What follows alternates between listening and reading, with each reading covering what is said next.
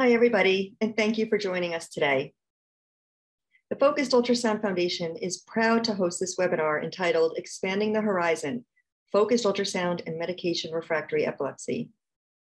In honor of National Epilepsy Awareness Month, this webinar aims to explore the scope of medication-refractory epilepsy and the need to develop less invasive treatments for this debilitating condition. We will review the rationale and progress of ongoing clinical trials to test the safety and efficacy of focused ultrasound in epilepsy patients. Finally, we will discuss future directions and novel strategies being developed in preclinical research. Before we get started, a few technical items. If your connection is lost, please simply log in again using your registration link. Following today's discussion, all of the panelists will join for a live moderated question and answer session. Please submit your questions using the Q&A function at the bottom of your screen, and we will try to answer as many questions as possible. If you would like to listen to parts of this webinar again, or share it with coworkers, friends, or family members, you will receive a link to the event recording early next week. During the next hour, we will hear from 4 experts about exciting new research and treatments for patients with medication-refractory epilepsy. We are also incredibly appreciative that Corey, a patient who suffered with medication-refractory epilepsy, will share his journey with you and our panelists. He is an incredibly brave young man, and I'm sure you will be engaged by his transparency. And now I will introduce the panelists. We will first hear from Dr. Vibhor Krishna, our moderator for this webinar, who is an associate professor of neurosurgery at the University of North Carolina. He has assembled today's panel and carefully planned this interactive session. Other panelists joining us today are Dr. Michael Sperling, who's the Baldwin Keyes Professor of Neurology and Vice Chair for Research at Thomas Jefferson University and the Director of the Jefferson Comprehensive Epilepsy Center. He is also a member of the Focused Ultrasound Foundation's Scientific Advisory Board for Epilepsy. Dr. Travis Tierney is a neurosurgeon at Nebraska City Medical Center and has performed numerous focused ultrasound ablation procedures for patients that have focal lesions causing epilepsy and for movement disorders from essential tremor and Parkinson's disease. Dr. Max Wintermark is the chief of the Department of Neuroradiology at Stanford University and has performed significant preclinical research with focused ultrasound and epilepsy. So now I'll turn it over to Dr. Krishna and Dr. Sperling. Thank you, Dr. LeBlanc. We want to thank the Focused Ultrasound Foundation for this tremendous opportunity to interact and talk about the role of focused ultrasound for patients with epilepsy. I'm very thankful to the fantastic group of panelists. All of them are thought leaders in the field, and most importantly, they are passionate about the care of patients with epilepsy. So we'll start our conversation with Dr. Sperling. Dr. Sperling, thank you for joining us in this webinar and panel discussion. We wanted to know what types of seizures or seizure syndromes are resistant to medical therapy. Thank you very much. We'll start a little bit by introducing when we might consider the focused ultrasound. So the first issue to discuss really is what sorts of seizures, what kinds of epilepsy syndromes, what kind of people might be considered in the future for use of the focused ultrasound and at the present, for that matter, as the technique is being developed. We were going to restrict this at present to people with medically resistant epilepsy. I think this is what we're talking about, people whose therapy does not respond to conventional medical therapy. The official definition proposed by the International League Against Epilepsy a number of years ago, which is widely accepted, is that people who have failed to respond to 2 appropriate dose drugs at reasonable doses should be considered medically refractory or drug resistant. So, you know, what kinds of syndromes are resistant? It really spans the gamut of epilepsy in that respect. The most common surgical syndrome that had been operated on was temporal lobe epilepsy, particularly mesial temporal lobe epilepsy, though that's starting to change. But really what we have are a spectrum of seizure types where people have certain kinds of seizures which may emanate from any of the lobes of the brain that are resistant to medical therapy. And those are the ones that we think about using non-medical techniques, presently mainly surgery or neuromodulation, occasionally dietary therapy. So it spans the gamut from people who have widespread abnormalities in the brain, kids who may have Lennox-Gastaut or Dravet syndrome or other what are referred to as epileptic encephalopathies with broad abnormalities of the brain, up to people who may have a very small, tiny lesion in one spot in the brain that's triggering seizures. At present, for focused ultrasound, we're thinking that we would be thinking about people who have small lesions. Can I have the first slide, please? So this just, again, illustrates the point I wanted to make about drug regimen. This is from a very nice paper published a few years ago, where you see about half of people respond to drug 1. You buy about another 12 or 13% with drug 2. So now you have a little over 60% of people responding. And then it goes up a little bit at drug 3, not very much, and minimally so after that. So yes, there's a tiny chance of response. But when we think about surgical techniques, for example, which may range anywhere from 40 to perhaps 80 or 85% of people stopping having seizures, that versus a 2 or 3 or 4% chance of response over the long term is going to be very low. And then the next slide, please. And this is perhaps the most disappointing slide of all about medical therapy, though perhaps it's changing. And this again was from that same paper published in JAMA Neurology, looking at drugs and people treated in different decades. So in the in the 80s, the 90s, and then the aughts, the early 2000s, that the percentage of people who responded appropriately to therapy really didn't change any. So while we've had an explosion of drugs and medical therapy, it really hasn't appeared to make a difference, with a possible exception of cenobamate, which was approved last year. And there is some data that makes it look like this drug is different, because perhaps as many as a quarter of patients have extended periods of remission. How many years that will last is not yet known, but we have good evidence that 1, 2, or even 3 years worth of response occur. Can I have the next slide, please? This would be a typical small lesion, the patient who's a candidate for surgery, who's failed medical therapy. These are two coronal images. On the left, a T1 image, on the right, a FLAIR image showing striking mesial temporal sclerosis. This is almost too good to put in a book or at a show, because it's rarely this clear cut, but you can see on the right image where the arrow points, a bright atrophic hippocampus, loss of the digitations. So there's disruption of the architecture. And on the left, you can see the temporal horn is enlarged and there's not a lot of gray matter there compared with the opposite side. So this is a typical sort of lesion. And how do we treat it? So the next slide shows sort of the traditional operation for this lesion. And I should comment at this point that there are certainly other small lesions that could be targeted. So one might think about small lesions like hypothalamic hamartomas, periventricular heterotopias, small cortical dysplasias as well. For the mesial temporal sclerosis, this is the traditional operation that still, I think, is done most often for temporal lobe epilepsy and anterior temporal lobectomy. This is the postoperative MRI, which shows a sizable resection of the anterior 4 to 5 centimeters of temporal lobe on the right side in this case, where the arrows are with showing the deficit, the brain defect. And then the next slide shows what we're doing in more recent years. We've been doing this for about a decade now. And this is mesial temporal thermal ablation. So one can say for that small lesion of hippocampus, rather than doing a large operation, as you saw in the previous MRI, can we do a smaller operation with benefit? And this is the immediate postoperative scan after a probe is placed. And you can see under the arrow on the left, that sausage-shaped area is the ablated tissue. That black or darkened gray line running through it is actually the probe placement for the laser applicator to apply laser energy to ablate that area of the brain. And you can see it's a relatively small lesion.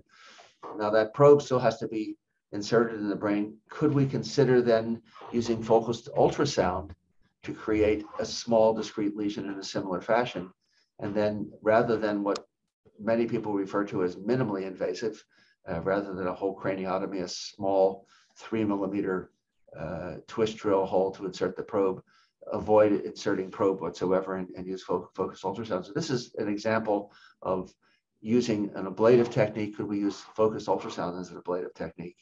Another possibility exists in applying focused ultrasound for neuromodulation, where rather than fully ablating tissue with it, might you shake it up a bit with ultrasound, alter neural transmission.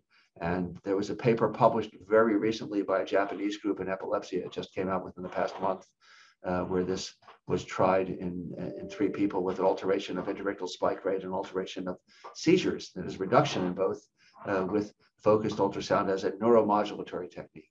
So this is sort of what we're thinking about for the non-medical treatments. We right now have surgery. We've been able to go down to ablative techniques with reasonable results, although the efficacy has yet to be fully defined. And might we then be able to use an utterly non-invasive technique like ultrasound for this purpose? Thank you, Dr. Sperling. So to summarize, would it be right to say that patients can present with epilepsy that is associated with lesions, abnormal tissue in the brain, a classic picture that you showed for mesial temporal sclerosis, and also patients who don't present with these kind of lesional epilepsy? And I would think, yeah. I was going to say, I would think for now we're largely thinking about lesional epilepsy with small lesions because you need a nice target to go after. And if you don't have a clear lesion, it's a bit tougher. Now, arguably, if the scan is non-lesional and you did stereotactic EEG and showed mesial temporal onset of seizures, might you consider ablation for that? And you can consider thermal ablation for that. There are papers with conflicting results as far as efficacy, at least one saying it works as well and another saying it doesn't work as well.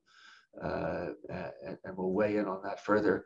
So that might be another target population with very well-defined focal epilepsy with SEEG or intracranial EEG of some sort. Got it.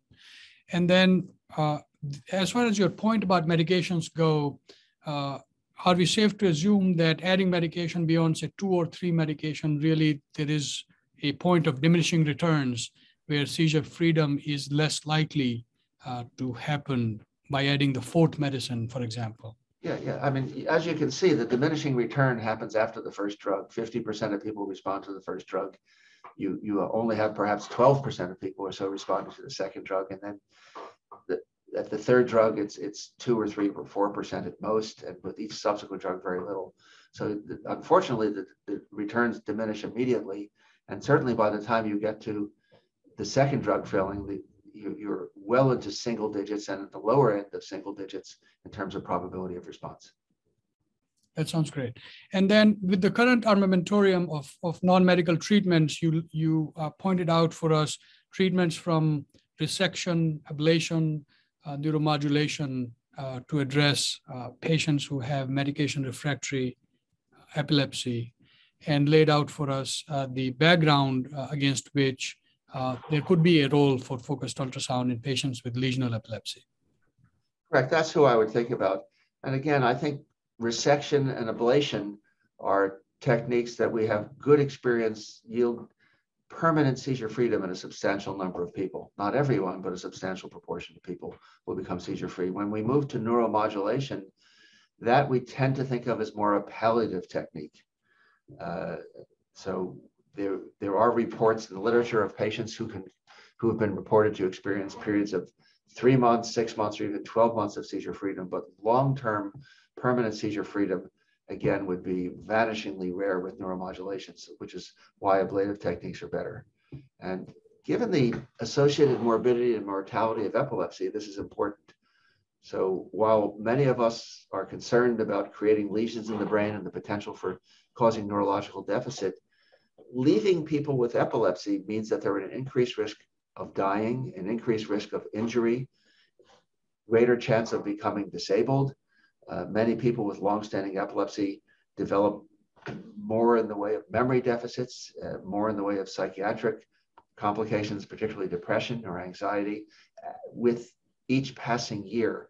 So taking a palliative approach is appealing in that you don't cause the trouble that you might cause in terms of some neurological deficit with a surgical technique. But typically the difficulty posed by surgery is relatively mild for the vast majority of people. And if you have someone who dies as a consequence of having uncontrolled epilepsy, or has a serious injury as a consequence of uncontrolled epilepsy, that's a far worse outcome. Thank you, Dr. Sperling. So you very nicely laid out the need for new treatments to address some of the challenges that we face in taking care of patients with treatment-resistant epilepsy.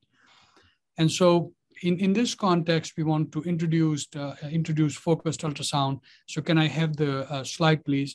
So focused ultrasound technology utilizes a specific ultrasound frequency that can be therapeutic in neurological diseases. And so this technology, as you can see, there is a ultrasound transducer, which looks like a hemispherical ball, and it has 1,024 different elements, what we call. These are little sources of ultrasound that emit the ultrasound waves. And all of these waves focus in the middle of this hemispherical transducer. Each beam by itself is harmless, but when 1,024 of these meet at one point together, then it can really cause ablation in that area or do treatment through a variety of other mechanisms. This technology is integrated with MRI. As you can see, a MRI magnet in the background and the ultrasound transducer mounted onto the MR table. Ultrasound paired with MRI is a very powerful technology integration where MRI provides details of brain anatomy, where we are doing the treatment, and also allows us to measure temperature in the brain, and that helps us to understand whether the proper ablation has been achieved or not. Next slide, please. So there are 4 mechanisms by which ultrasounds can provide therapeutic benefit in patients with neurological disorders. And I've listed those all the way from left, all the way towards the right of the screen. So we'll focus first on the right side of the screen, which is thermal ablation. So when 1,024 different beams of ultrasound meet at a single focus in the brain, the energy is enough to raise the temperature and bring about thermal ablation. This type of treatment mechanism is FDA approved for treatment of a variety of neurological disorders like essential tremor, Parkinson's disease, tremor-dominant Parkinson's disease, and a lot of other clinical indications are currently being tested, as we will talk about those indications in the context of epilepsy. A second mechanism by which ultrasounds can be used for as a treatment option for neurological disorders is for targeted drug delivery. As a lot of you know, during the delivery of therapeutics, we face challenges from the blood-brain barrier in the nervous system, where the drug dosage really only a fraction of it reaches to the brain targets. And the major impediment or hindrance to that drug delivery is the blood-brain barrier. Using focused ultrasound coupled with microbubbles, we can open the blood-brain barrier and allow for therapeutic delivery to the target brain areas. Dr. Sperling also talked about ultrasound-based neuromodulation. So we know that ultrasound can alter the activity in brain. It can change the activity to our benefit. And this type of mechanism, ultrasound-based neuromodulation, is being tested for epilepsy patients as well. And finally, in the research phase, there is a mechanism that's being developed called histotripsy that would allow in future for us to do very precise tissue level ablation. And again, something that can, we foresee, can be used for epilepsy patients. And so overall, if I were to summarize for focused ultrasound, it's a technology that allows us to treat neurological disorders and is investigational for epilepsy. The main advantages are that it's incisionless and that the results are immediate. it can be delivered in a targeted way, in a very precise conformal way. And so these are the advantages that focused ultrasound has. Now, I would like to take the discussion to Dr. Travis Tierney. So Dr. Tierney is a pioneer in the space of using ultrasounds for patients with epilepsy. Dr. Tierney was the first in the country to start testing focused ultrasound for patients who have hypothalamic hamartomas. Welcome, Dr. Tierney. Well, thank you, Dr. Krishna, and Dr. Sperling. I just want to say what a pleasure it is to have you here speaking about focused ultrasound as a very senior level epileptologist with excitement about it. I approached treating epilepsy after having been involved in movement disorders for a number of years. And the neurologists really felt that thalamotomy for tremor was really kind of a back to the future. You know, we were using this very interesting way of non-invasively controlling tremor without having a DBS lead, but still not having cultural traction within movement disorders. And I think I can certainly say that that's the case in that subfield of neurology. However, the epilepsy field has really been embracing progressively less invasive and less invasive technology very rapidly. So going from Falconer's anterior temporal lobectomy to more super selectives to laser interstitial thermal therapy. And I think some of the things that I'm going to describe in a minute might seem to be a natural extension of that. Beyond that are things like what Dr. Krishna discussed, neuromodulatory targets within the brain and the possibility for drug delivery for, say, for example, blocking an epileptic foci to make sure that's where you would really like to take it out, and then following up with high intensity focused ultrasound. There are a number of things I think we can do in the epilepsy space, but the real reason that we haven't is because that space is limited. Currently, with the 650 kilohertz device, we have an envelope of action that is basically in the thalamus and midbrain. And we wonder how much epilepsy is really attributable to those areas. Now, Dr. Krishna is going to tell you about something very interesting based upon lesions in the thalamus that could possibly be even used for non-lesional epilepsy.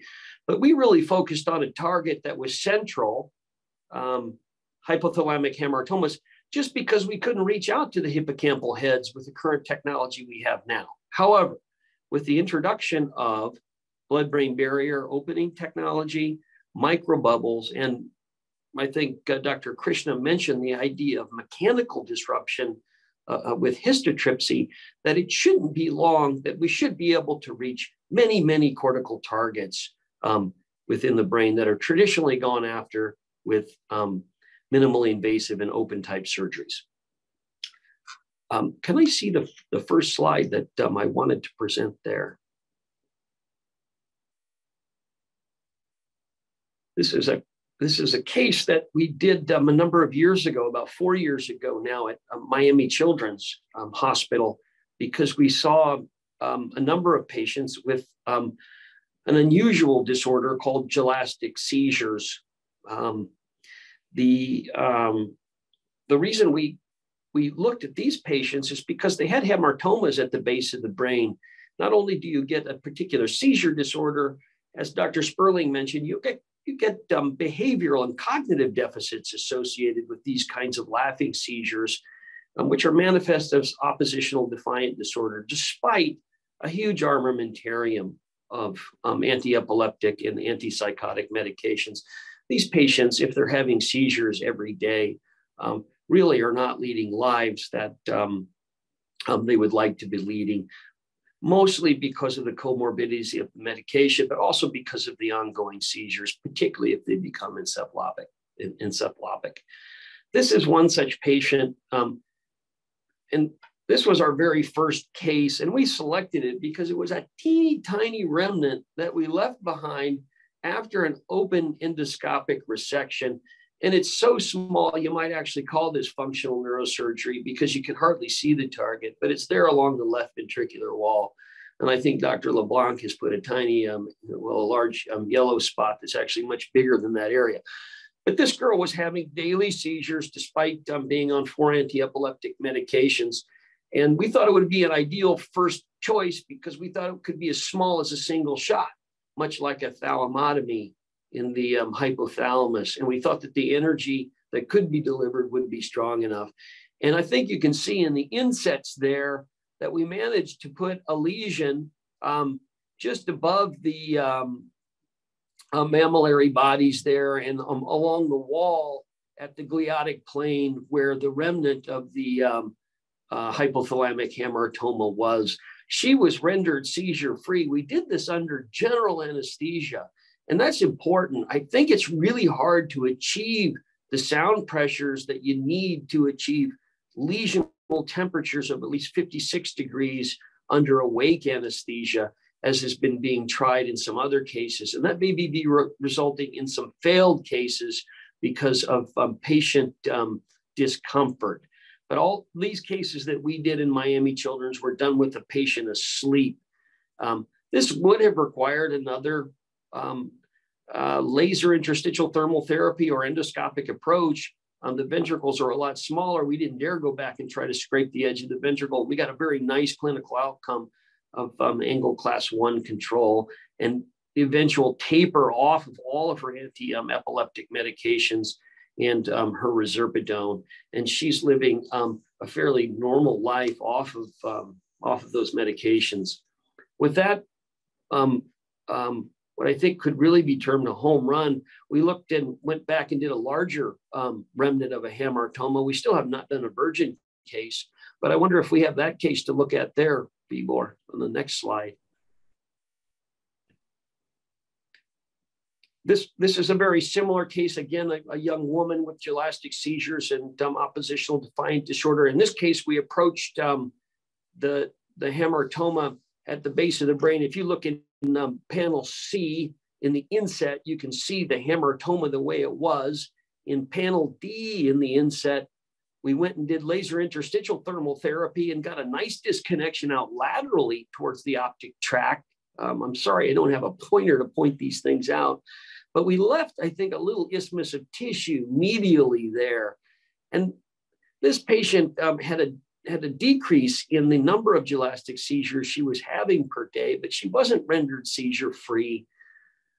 She also stayed on her anti-epileptic regimen, and we discussed repeat laser interstitial thermal therapy, but given the success of the previous case, we thought we might be ready to tackle a little bit more conformationally complex case. And what we did was just to take the patient back and perform a series of 22 overlapping hypothalamic thalamotomies, if you can say that, to completely disconnect that rather complex tumor from the base of the brain. So it was a planned disconnection surgery rather than hamartoma ablation.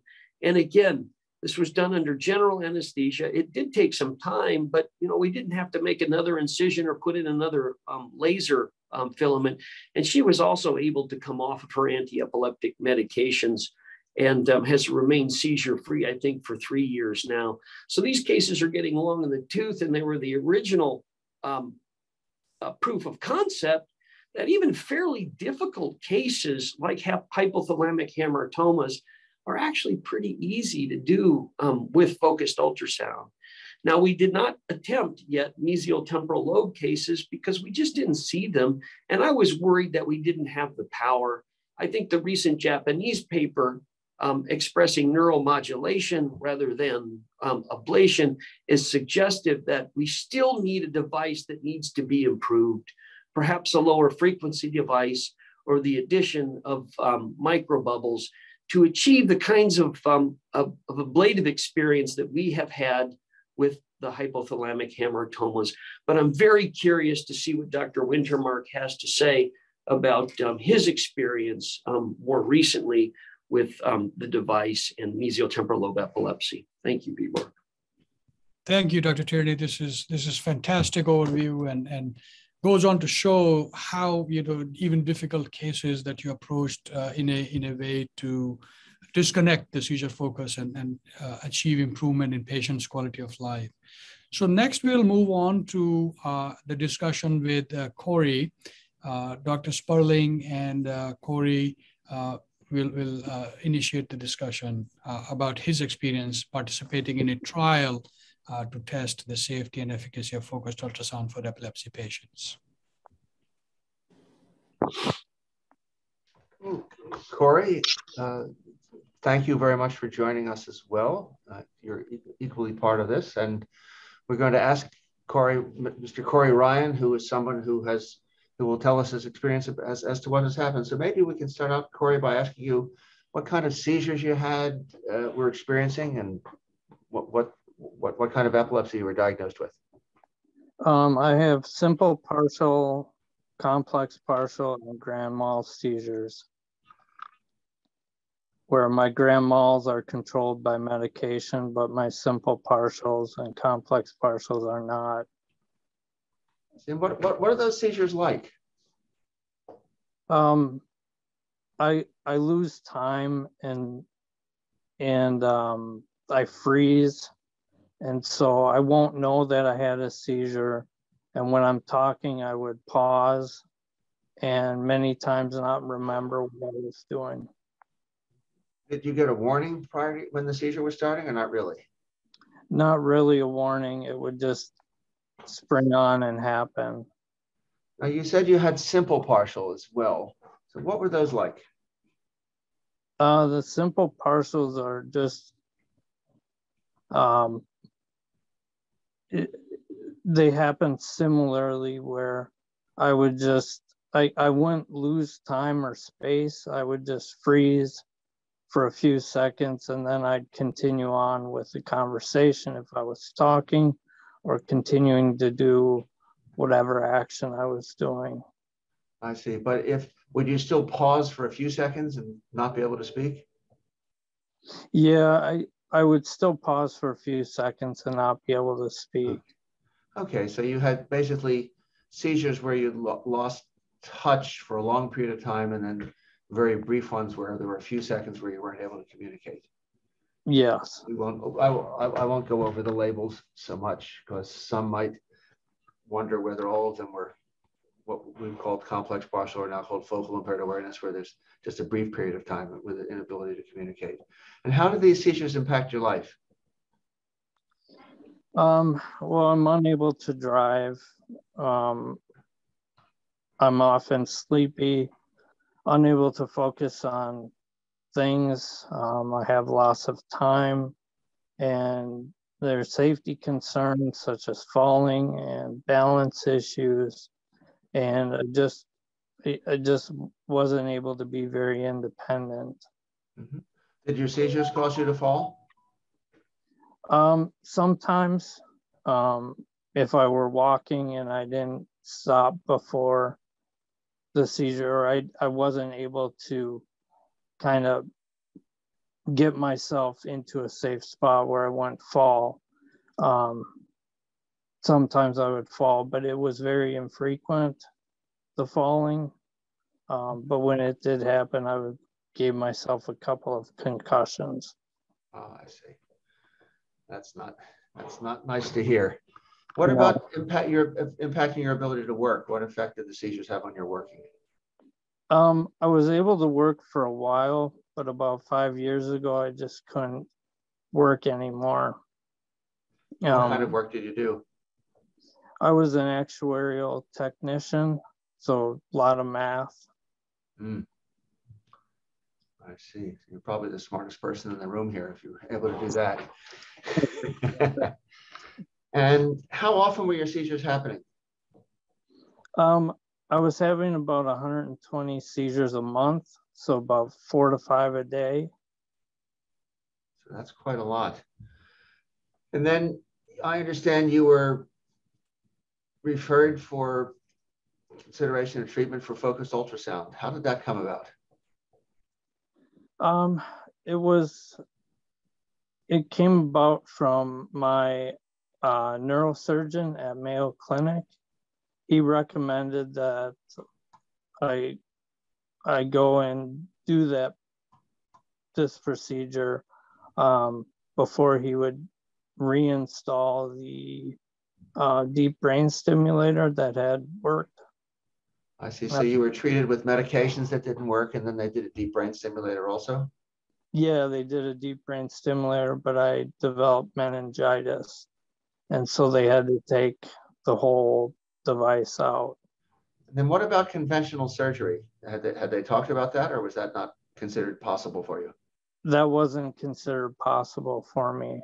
It Why? was too sensitive of an area for them to do the procedure safely. And what area are we talking about? The temporal lobe. So on the left side? On the left side, yes. And what was their concern about surgery? What kind of problem were they concerned that surgery might produce? Produce loss of speech, loss of movement.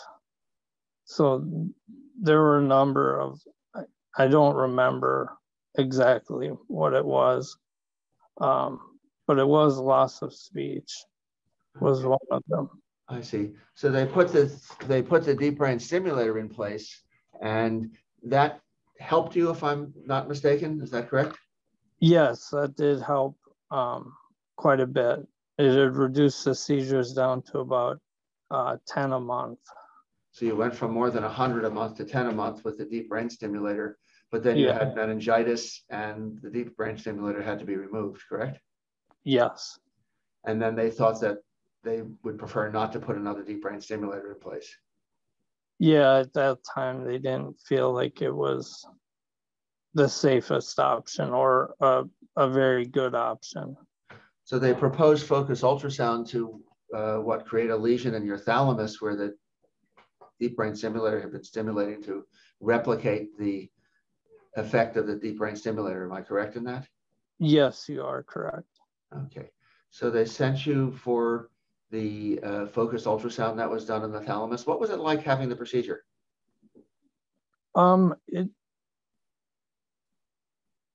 It was different. It was new, but it was a great experience in terms of there weren't any really uncomfortable parts of the procedure. It worked. So what was it like? So the actual procedure, what did you have to do for that? I just have my head shaved and lay down in the machine that Dr.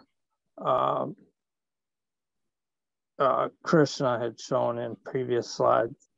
I see. So they shaved your head, you were lying down in the machine. And how long were you in the machine?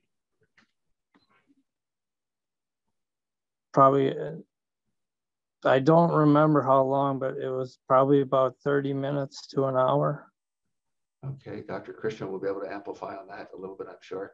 And was there any, how long was it, Dr. Krishna? Roughly around 2.5 hours. 2.5 hours. And was there any discomfort associated, Corey, with the procedure?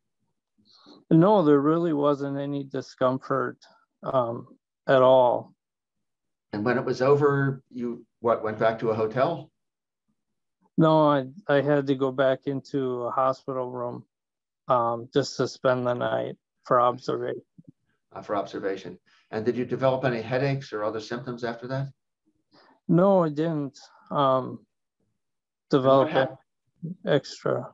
I see. And what happened with the seizures? My seizures, they were reduced to about 5 a month. So prior to the ultrasound, it was back to more than 100 per month, and then it went down to 5? Yes. And where was the location of the thalamic lesion? In the left temporal lobe. Maybe Dr. Krishna, you could give us anatomic information? Yeah. Thank you, Dr. Spelling. I'll get to that information about the location. I wanted to ask Corey a few questions. So you mentioned that you heard from your treatment team about the trial, and so that's important that you got information from your epilepsy team.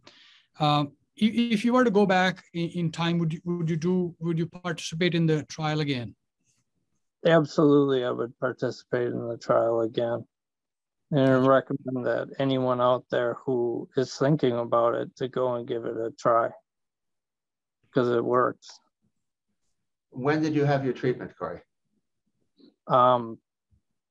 Just a little over a year ago. Okay. All right. So we had great discussion with Corey. Can I have the next slide, please? And so the question comes about as to how can you approach ablation, thermal ablation with focused ultrasound in patients with epilepsy. So one way we are looking at is testing the safety and efficacy of focused ultrasound in a clinical trial. So it's a research study in a part of the brain called anterior nucleus. And so as you know, there are different regions in the brain that are interconnected to each other.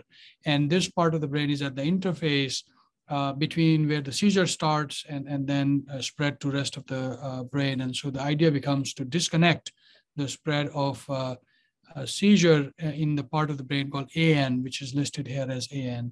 And so we do ablation using focused ultrasound. And so it's a phase 1 clinical trial, and we have treated 2 patients so far.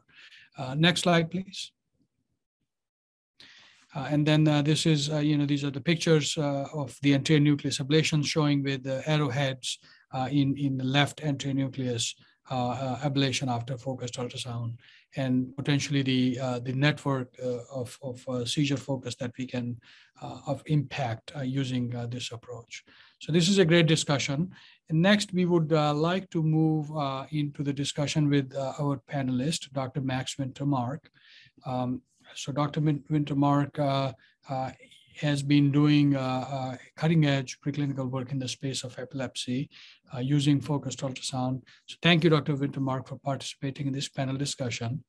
So the first question, apologies for the interruption. First question we have for you is, what is the role of blood-brain barrier in the mechanisms of epilepsy? Mm-hmm. So perhaps to come back on a few things you mentioned earlier, Vibhor. So with focused ultrasound, you can do ablations, like on the examples that you demonstrated, but you can also open the blood-brain barrier. Now, one thing that I really want to insist is you can open the blood-brain barrier in a very focal location and in a controlled manner. And I think that's one of the elegant aspects of this technique.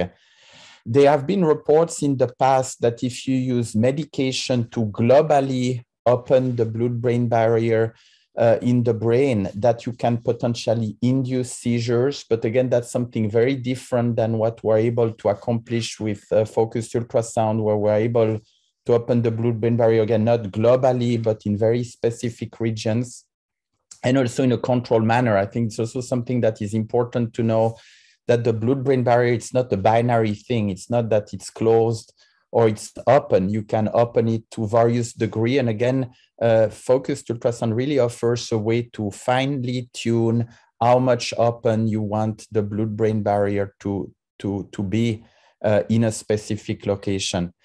You can, of course, with focused ultrasound, open the blood-brain barrier a lot in one specific location, and that could induce seizure. But you can also open the blood-brain barrier in a much more controlled way. And perhaps we can go back to the slide, and I want to show you another very elegant aspect of the focused ultrasound is the precision that you can accomplish. And you have shown all those slides, demonstrating what you can accomplish in patients, in tiny structure like the anterior nucleus of the thalamus. But if we move to the next slides, in rodents, a brain, which are a lot smaller, where all those structures also exist, you can achieve and you can really deliver focused ultrasound in very tiny structures. And that shows really the potential of that technique. So I've been working a lot with a colleague at UVA, Dr. Kevin Lee, and we have been really a great team. And we have developed this approach for rodents, but it could potentially be translated. We have decided to coin that technique as precise intracerebral non-invasive guided surgery, or PING. And basically what we do is we open the blood-brain barrier again in a controlled manner in very specific regions of the brain. And we, at the same time, administer a drug called quinolinic acid, which works in rodents, would probably not work in patients, but the concept could remain the same. And that drug basically does not cross an intact blood-brain barrier. But when you open it in a certain way, it crosses the blood-brain barrier, and it can create very tiny lesions, such as the one that are demonstrated in this slide. So again, remember here, it's a rodent brain, so it's a super tiny brain. The different structures of the brain exist, like in patients. For instance, you have the hippocampus here with its septal and its temporal portion. And, using that very precise approach, we're able to create very tiny lesions in very specific structures of the brain. And if we move to the next slide, we have been able to show that depending on where you create that lesion, in a model, in a rodent model of epilepsy, you can either cause seizures potentially, for instance, if you target the septal region of the hippocampus, or on the other hand, you can reduce very significantly or completely make the seizures disappear if you target other specific structures like the temporal hippocampus in that, again, mesial temporal lobe rodent model of epilepsy. And I think that the translational potential in my mind is multifold. The first one is, as you illustrated on your slides with the anterior nucleus of the thalamus, there are many structures in the brain that have a role in the genesis of the seizures. And I think that we could use focused ultrasound and that very precise technique to try to understand better which structures are involved in contributing to the seizure versus which structures protect against the seizure. As you know better than me, there are ways to currently do that, but they are relatively invasive ways because you have to place intracranial electrode, and then you can interrogate the different regions where you have put the electrode to try to understand their role in the genesis of the seizure. Well, potentially you could imagine that you could do the same interrogation, but in a non-invasive manner, and you could potentially reach out to many different structures that are hard to reach out when you use electrodes. So in my mind, that's really the clinical translation potential of that approach that, again, I've been very fortunate to work on with Dr. Lee at UVA. Thank you, Dr. Wintermark. And so to summarize, we've been talking about focused ultrasound being in an incisionless way, but in a precise and conformal way, being able to deliver therapeutics. But the exciting discovery or this exciting direction that you and your group are taking is to also interrogate different brain circuits to really differentiate the ones that may be underlying the seizures of a patient versus the ones that may be protecting the patients from seizures. Exactly. Mm-hmm. So this is all very exciting work. And then we would like to highlight that the other clinical trials that are recruiting patients currently across the world also are looking at ablation of the temporal lobe itself, the onset of seizure focus in patients with epilepsy. And the trial that Dr. Sperling, the exciting trial that Dr. Sperling mentioned, where ultrasound was used for neuromodulation in patients with temporal lobe epilepsy, came from Taiwan and recently published in Epilepsy. And so a whole spectrum of different therapeutics that are in various stages of testing, preclinical stages, clinical testing, are at the horizon for patients with epilepsy. And so we are excited that in future there will be a lot more treatment options that are under development. So now at this stage, what we would do is we would like to have a panel discussion and take live questions. And so I'll invite my colleague, Dr. Susan LeBlanc, to take over from here. Great. Thanks, Dr. Krishna, and thank you, everyone. That was a fascinating view of focused ultrasound and what we've been doing in clinical trials and what we could do based on the results of the preclinical work. So thank you very much. And Corey, thank you for sharing. Thank you for sharing your story, really. And I'm so glad that you're feeling better. We have a lot of questions, so I'll try to ask as many of them as possible. I think a lot of questions are centering right now on the ablation. And perhaps Dr. Krishna and Dr. Tierney could address and compare and contrast like laser interstitial therapy or surgery with focused ultrasound ablation. And what are the differences between them? How much tissue is ablated during each of them? What are the advantages of the focused ultrasound? Again, and what are the side effects? Are there similar side effects and changes of memory or mood or other things, and compare and contrast them? So Dr. Tierney and Dr. Krishna, if you could address that. Susie, you wanted us to compare traditional neuromodulation, say, to focused ultrasound in terms of efficacy and side effects, or laser. Just? I'm sorry. Go ahead, Dr. Krishna. Yeah. So laser interstitial thermal therapy and focused ultrasound, Dr. Tierney, and you're suited because you have experience in both, and so we'll love to hear from you. What are your thoughts comparing lit versus the focused ultrasound? Well, I think the main advantage is you don't have to have a burr hole. It doesn't sound like so much to neurosurgeons, but to patients, that's a big idea. And there's always an associated risk of hemorrhage with passing instruments across the tract of brain that's not negligible.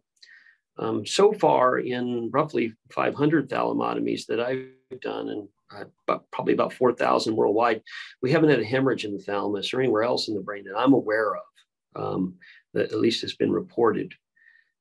So that safety profile is one of the reasons that I'm excited about treating movement disorders with it. And I think is probably one of the reasons that patients with epilepsy and epileptologists are excited, because these kinds of surgeries often do result in fairly significant comorbidities, not an insignificant amount of the time, even in expert hands. So the main advantage of in my feeling is the main advantage of focused ultrasound, in particular over laser interstitial thermal therapy, is that you can achieve a conformal, instantaneous thermal ablation that even with a side fire laser, you're not going to be able to achieve. I think you can actually think about it as doing SRS in real time. You're actually taking out that tissue, and then you can move, in any one of 360-degree directions in 0.5 millimeter increment steps, if you wish, or 2 millimeter increment steps, if you wish, to follow an epileptic focus that is not just a ball of tissue. So I think that's the real advantage of focused ultrasound that we showed. And I'm sorry I didn't get to show the cartoon in the second case where we disconnected that hematoma from the base of the brain with 22 shots. So if you're patient and you have the time, you can have SRS type conformality with focused ultrasound that I don't think you can achieve even with multiple RF needles or with a single laser filament. Again, the major problem with focused ultrasound is its limitation toward the central part of the brain and the loss of energy as you get out towards the hippocampal heads. There are ways around that by using lower frequency and microbubbles and possibly histotripsy, even to reach the cortical surface. So I think that we will soon see that focused ultrasound probably will eclipse the ease with which we can get to distant structures. And we'll be able to do it without drilling a burr hole in the head that you have to do with laser interstitial thermal therapy. Long-winded answer is I think it's safer. That's where my nickel's going to be down. I think focused ultrasound is safer. And if you don't get it the first time, you can take them back and do it again very easily. Thank you, Dr. Tierney. And so this was a good summary that focused ultrasound is an emerging sort of treatment for epilepsy, and so we don't have a lot of experience just yet. But the way things are looking at this stage, your point is very well taken. That safety, because you don't have to pass instruments through the brain, and the ability to conform it and stack up like you so elegantly showed in your case, these treatments to disconnect in hard to reach areas is probably one of the major strengths for focused ultrasound. Thank you. Dr. Wintermark, with your new exciting preclinical research, do you think the delivery of medications to an area of the brain that's causing seizures would be possible in an area where there may be no focal lesion, but you know from other tests that there is an area in the brain that's causing it, but no lesion there? So do you think the delivery of medication across the blood-brain barrier would be helpful in those particular cases? Yes, definitely. So that's definitely one of the nice aspects of focused ultrasound is you can open the blood-brain barrier and you can deliver higher concentration of medication that traditionally have had a hard time crossing the blood-brain barrier.